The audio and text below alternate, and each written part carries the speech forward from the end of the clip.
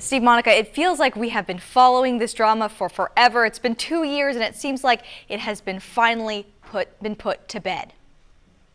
Will all those in favor of the motion please unmute yourself and say aye?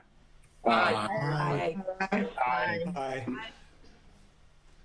And with that unanimous vote, it is official. New Hampshire delegates will count at the convention in August, despite the fact that New Hampshire had completely ignored the DNC's demands to push its primary back. Democrats had changed their primary calendar, removing New Hampshire from its first in the nation spot. But the Granite State moved forward with its primary anyway and handed President Biden a win with a write-in campaign in January. State Chairman Ray Buckley says he's felt confident that this was all going to work out.